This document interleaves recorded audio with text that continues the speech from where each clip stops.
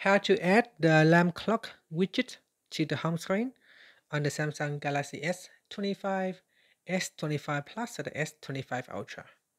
First, tap on the home button to return back to the home screen.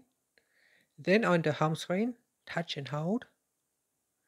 Next, tap on widgets at the bottom. Then we scroll down, and in here, tap on clock.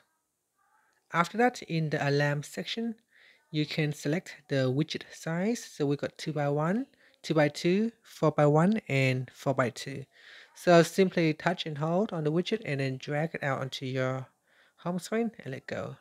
Here you can also resize the widget by dragging on the one of the handles. Here tap on the alarm, and so here tap to select the alarm. Here you can set the volume for all alarms. Tap on OK, and then tap on the alarm to turn it on or switch it off. You can also tap on the add button to create new alarm. And that's it. Finally, tap on the home button to go back to the home screen. Thank you for watching this video. If you found it helpful, please like and subscribe to my channel for more videos.